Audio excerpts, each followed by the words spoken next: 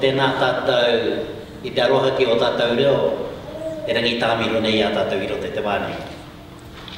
Nō reira he mihi potono aiho kia koutou, he mihi potono hoki kia tātou I hana mai nei tawhiti ki te whakatutuki I te reo karanga o te wā.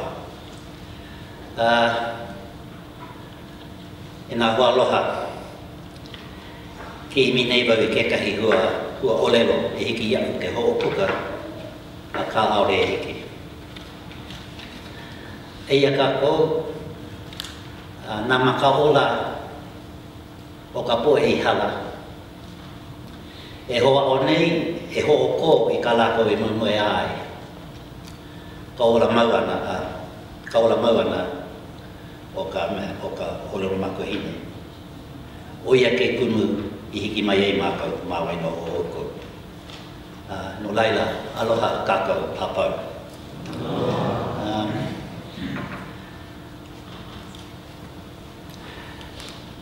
The subject says, te whakarite I te kokenga o te reo o Hawai'i me te reo Māori.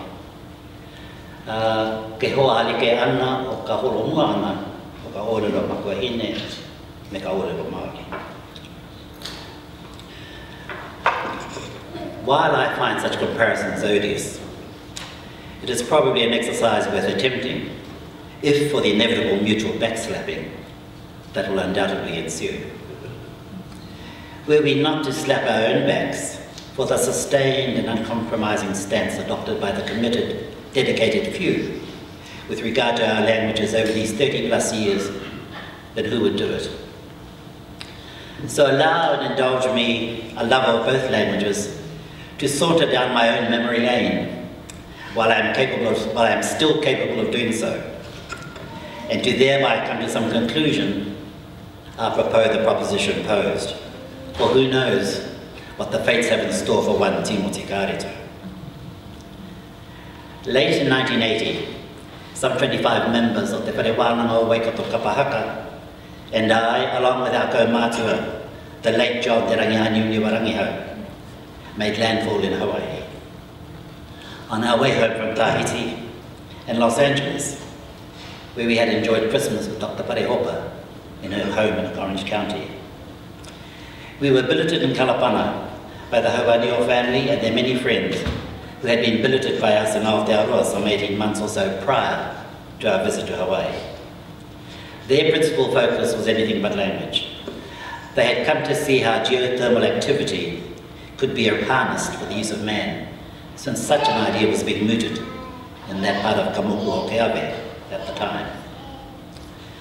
Prior to the visit of this group, Te Rangihau had invited 4 young Hawaiians to come to Aotearoa to see how the Māori world was doing in the field of the arts, politics, and agriculture. Those chosen to represent Hawaii on that occasion were Frank Hewitt, Kunani Nihipali, Walter Ritty, and Tavehi Ryder.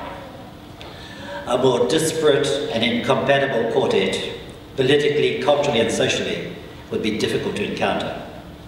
But there they were, this motley crew, with Frank and Punani staying with me, and Walter and Kabehi staying with Te Rangihau. So we arrived in Hawaii having made these acquaintances, some quite tenuous and others somewhat stronger. All in all, it was a heady experience for many of the students, who were introduced to, in my dinosaur opinion, the very questionable joys of pakalolo, particularly in Kalapana. Although Honolulu did not seem to be so bereft in that regard.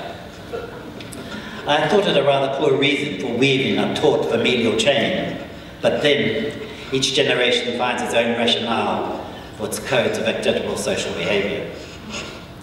In Honolulu, we were billeted by Kalani Akana and many of his friends from Kapahula. I had met Kalani and the Hawaiian contingent in Papua New Guinea earlier in that year of 1980 at the South Pacific Arts Festival.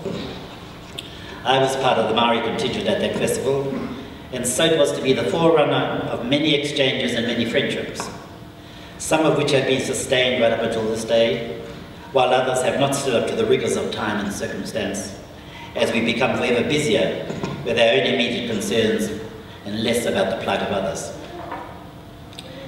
It was while we were on the Big Island that I was introduced to one Pila Wilson, who gave me a guided tour of the campus, It was a lightning quick tour, with nothing to indicate from this cursory meeting that our paths would continue to cross for the next 30 or so years. I had mentioned pass on to him that I was eligible to take a year's sabbatical leave from the University of Waikato, some 2 years later, and that I had this vague notion of spending it at the University of Hawaii, with no particular campus mentioned.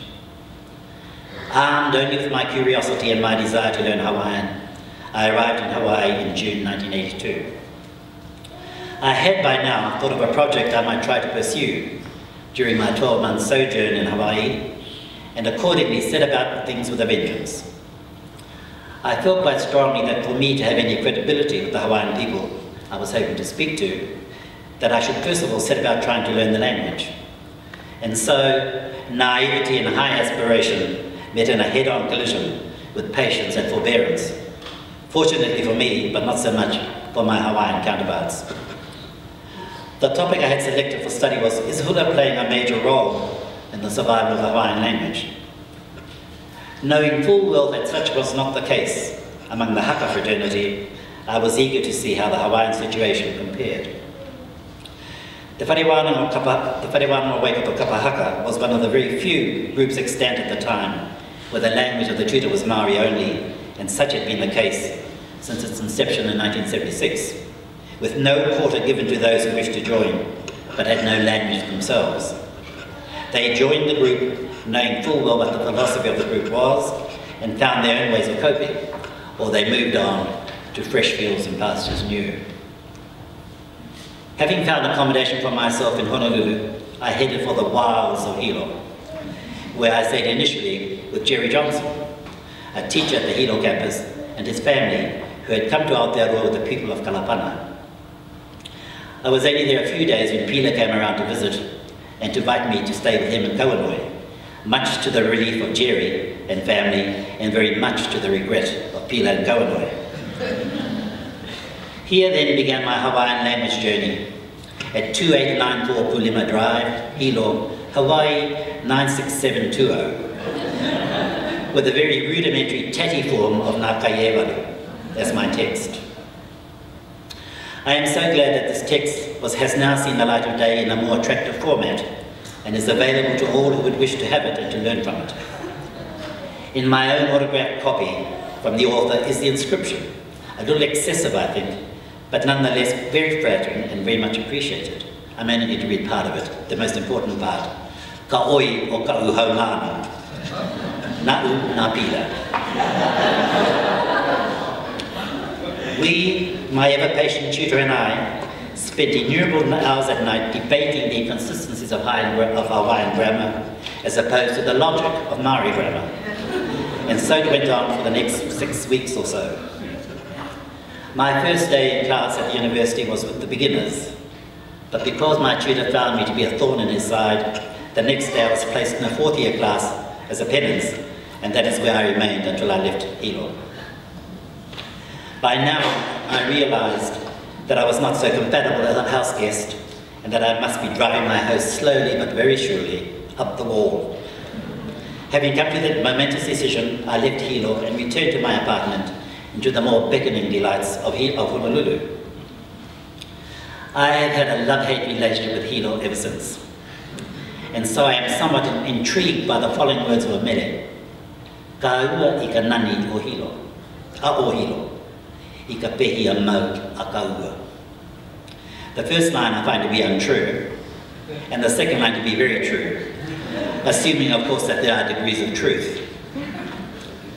My language education was not only confined to my immediate tutor, but to his circle of friends who all in their own way contributed and continue to contribute to my language education. Many of these people are unaware of the depth and breadth of knowledge they have conveyed to me over these many years. But here, before all of you, I accord them my most sincere gratitude for their patience and tolerance, but more so for the warmth of their undying friendship. Once back in Honolulu, I came under the mantle of Larry, who was introduced to me at Kanikapila of that year, along with his uncle Yokepa, to whom we all referred very deferentially and reverentially as Anakala. Larry and Anakala will always have a place in my heart.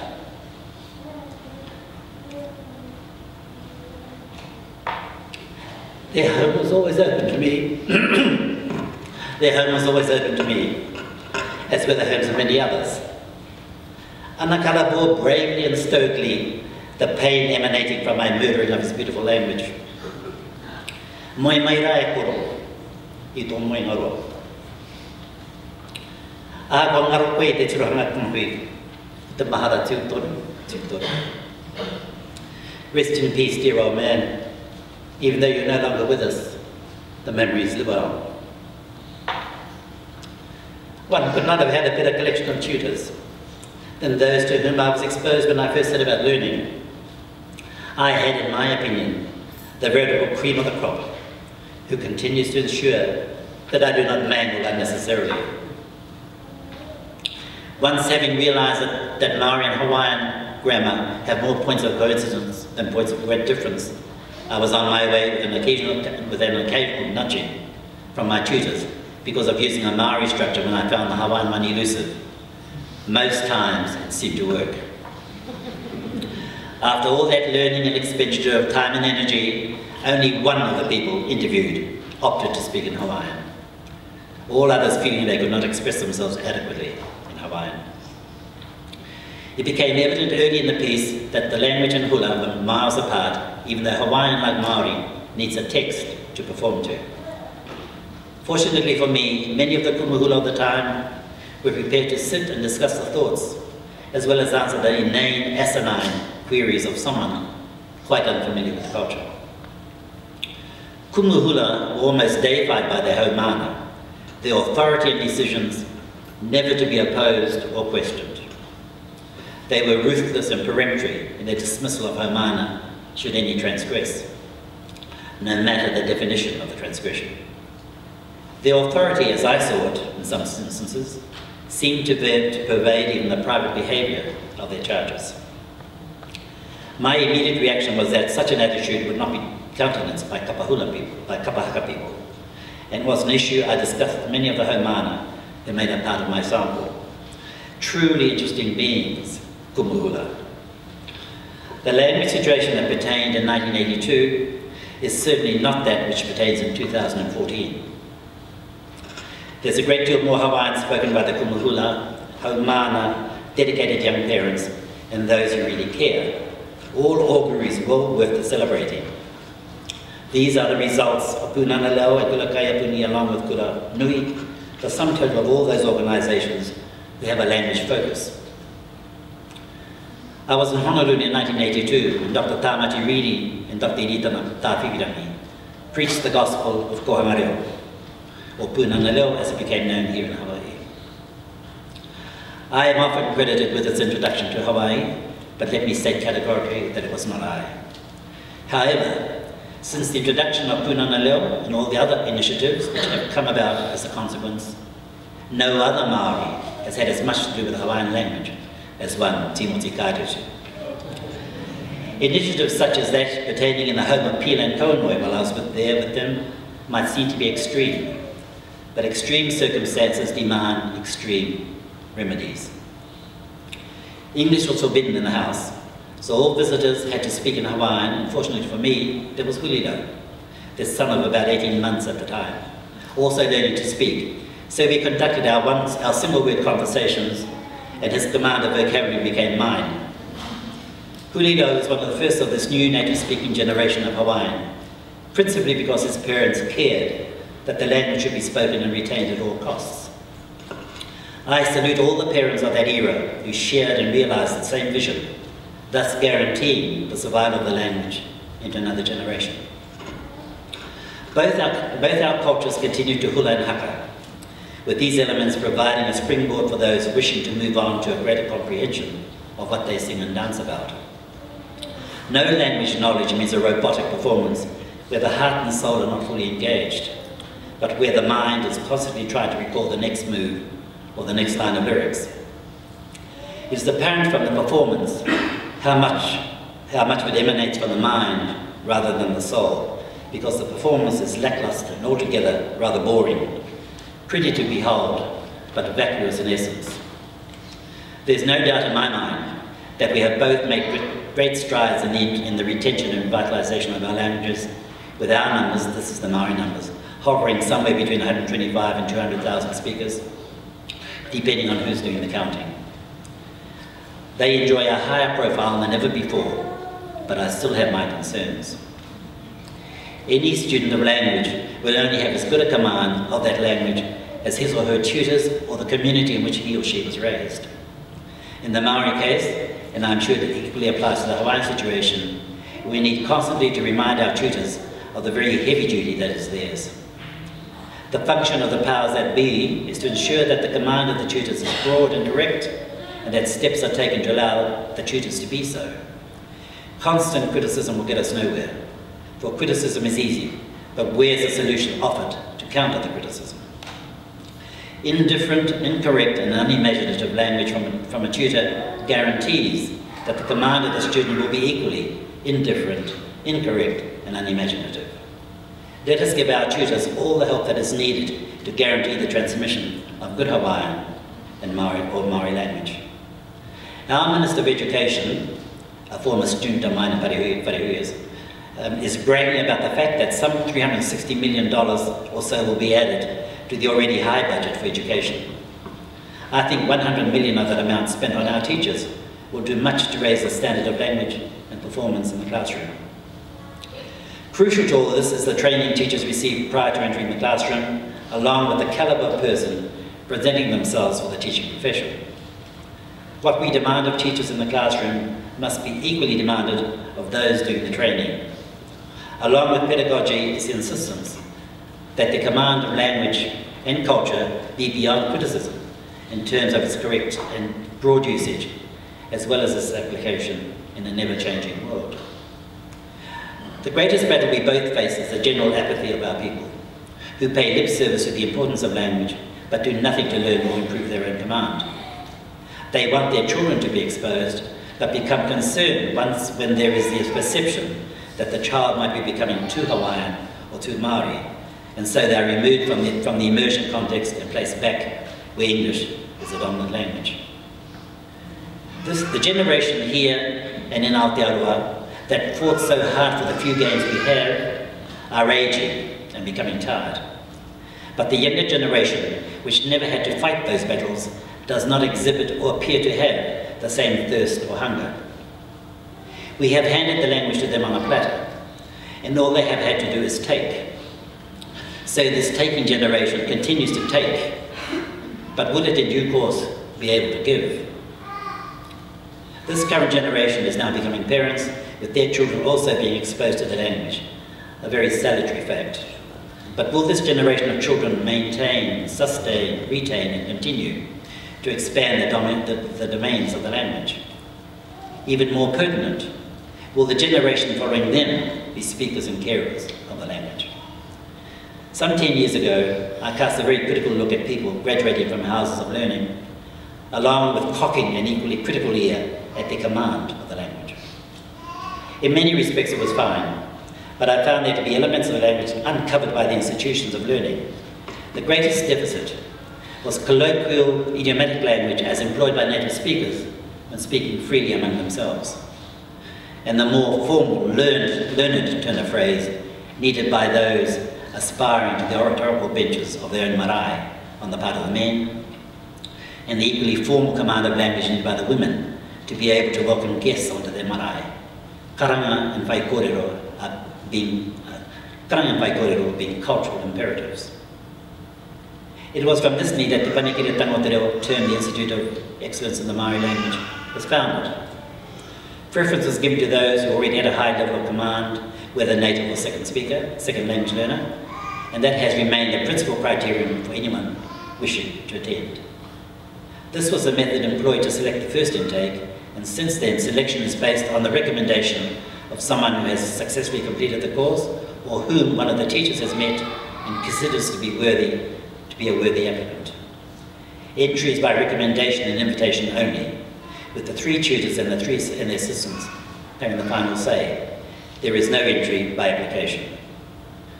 Over this period of time, we have graduated some 300 people, graduated in inverted commas, some 300 people from many of whom are assuming the position of their elders on the marae and have the blessing of the elders in that regard.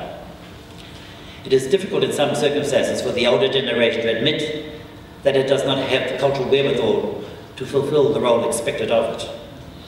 There is now a generation of elders that neither speaks the language with any degree of fluency, nor has a good knowledge of protocol and etiquette for the more formal occasions. It is the deprived generation, the children of those beaten and forbidden to speak the language at school, and to those parents who opted not to teach or abdicated that responsibility, depending on your own sense of cynicism. Such is the legacy bequeathed to us both, in which we must seek to overcome rather than just lamenting the fact. The Panikiretanga is a move in that direction, and many of the tribes are now holding semina in wānanga to teach the traditional chants, etiquette and language of their own people. Those tribes still fortunate enough to have the elders with that knowledge are indeed fortunate. But for many, there is a dearth of such knowledgeable experts, and so they call on the expertise of people from other tribes. This, in and of itself, is not a bad thing, because a problem shared is a problem solved. Well, up to a point. Inadvertently, or by intent in the opinion of some, we are creating a more conservative, formal cohort of experts, principally because they are better informed and are far more fluent in the language than their parents' generation, and in some instances, their grandparents' generation. This newly informed generation becomes more demanding and intolerant of cultural breaches, and is not reticent to say so in the more formal situations, along with appropriate haka and giri to drive that point home. By Maori codes of etiquette, that is quite permissible, because people coming onto the marae should be aware of what is expected and demanded and accept accordingly. Tribal mana and reputation are still important aspects of Maori society in 2014. In some ways, these are not the concerns of you, our Hawaiian cousins, but the hō'ola has its observances and formalities that must be acknowledged and accepted without demur, not unlike the marae situation. Perhaps it is the marae counterpart, or is it? In the instance of halo, it is the home mana who asks for permission to enter, with the kumu giving that permission. In the marae situation, it is the women of the host tribe who give permission to guests to enter the marae, along with the women among the guests acknowledging the permission given by appropriate calls and response. It is only after that exchange of greetings that the men are permitted to speak. From all the foregoing comments, one would come to the conclusion that all is well in the Maori language garden. But all linguists or lovers of language are pragmatists and realise that while major progressive strides have been made, one cannot afford to take one's foot off the accelerator, because once we break, we may never gain the same momentum. I would suspect that the situation pertaining here is no different, so let's not let up. I have made the comment that never again will the Maori language be the principal language of the Maori world, despite my heart of hearts wishing that that could be the case. It is destined to be, in fact some must say that it already is, the language of the educated middle class, and therefore the language of the elite. It is only so because this is the class that has devoted both the time and the energy to the proposition that the Maori language be retained and spoken everywhere, at all times, by those who wish to. It is a philosophy open to all who would care to endorse it, and it is very much the philosophy of the Panikiretanga, Te Reo. As a consequence of our stand and demand for standards, we have had many brickbats and very few bouquets over the past decade, all promulgated by those who envy the very high command of language that these grad students enjoy and exhibit. As our Tiban would have it, aha ko kaitahi, te raro ko te hahaera. Even though we might share a meal together, jealousy is raging inside the person next to you. I also state for all to know that our languages survive because of the efforts of second language learners, not because of native speakers. Certainly, Kohanga Reo are the brainchild of native speakers with a vision, and it is that vision that the second language learner is doing its utmost to realise and sustain. Despite the many flips to my soul because of the many public Maori occasions when Maori is the only language employed, I still have some concerns. Now, what are they? There is a tendency, a very strong tendency, for English to have a marked influence on the language of this generation, and probably those that follow, should we not eradicate it. I am prepared to admit that language must change and adapt to survive. But there are many structures within the language that can be employed to convey a contemporary thought. I am ruthless with Te Panikiretanga students who do this and offer them alternatives that are culturally and linguistically acceptable. There are occasions where one might have to accept that there is no alternative but to adopt an English structure.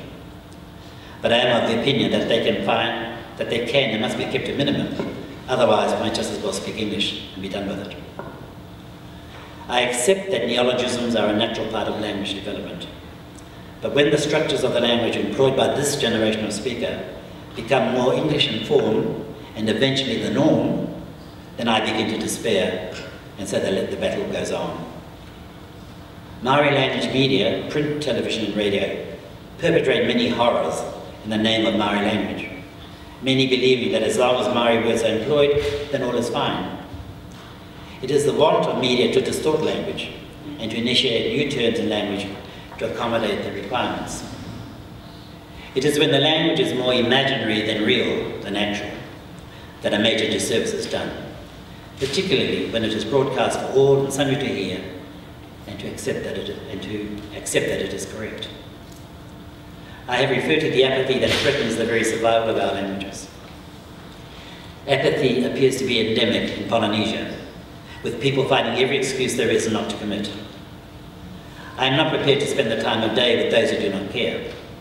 But should the circle of those who do care, even if it be but a small one, then it is they who will always have my ear. It is a real problem that we both have to face without having those who advocate the making of Maori compulsory. I do not support that theory because motivation is to be preferred to compulsion. But even more importantly, why waste the time and energies of a teacher on the reluctant and the diametrically opposed? Our teachers should be deployed to work with those who care. A great deal of opposition to our languages comes from our own people. Many like to have the cultural aspects of Haka competitions throughout the country being very well supported and patronised. That the audience understands little seems immaterial, as is the case with many of the performers themselves. I would opine that the audience attending Merry Monarch is of a similar disposition.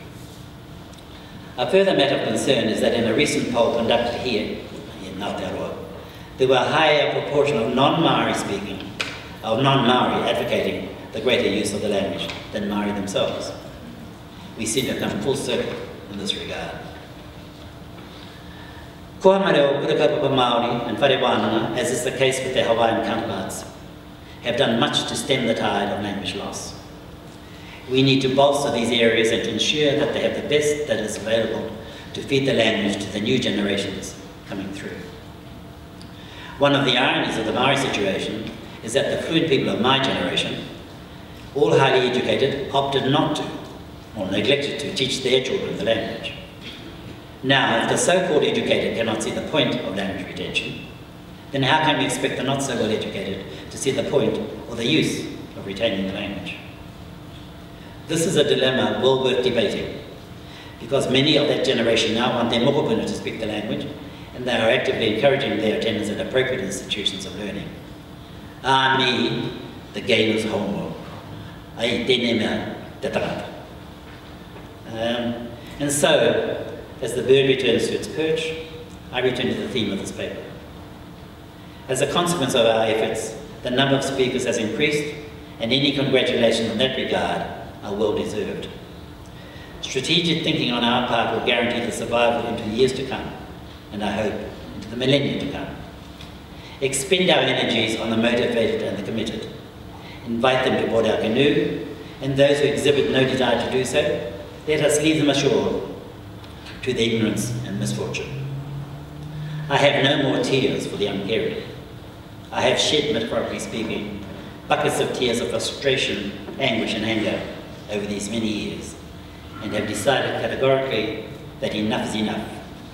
For nothing comes of wishing and hoping, but much will come from a heart that is passionate and has a hunger for this very elusive thing we call language. Kei ngā karawa. I ngā mahi pāpāho i roto i ngā tau, ahako kia mai tātou ki te kūmara, kōrero i tōna māmaro. nā te hihiko, nā te whakapono tātou ikau. E kawe tunu nei i runga anō i te tuna mōhio, e kore te pakuaha e tutuki i te wawata, i te moe anoa. Engari anō ma te heke o tō tau, ma te ako pēra. Kei ngā mumu reo, nā kua o ka reha ke rama kauru Hawai'i.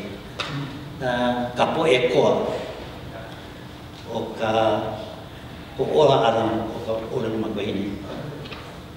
Kātoa pau e nua nei. Hei kone i whakairi ake i taku kete, ki tara a whare, te ora mai anō rā tātou katoa.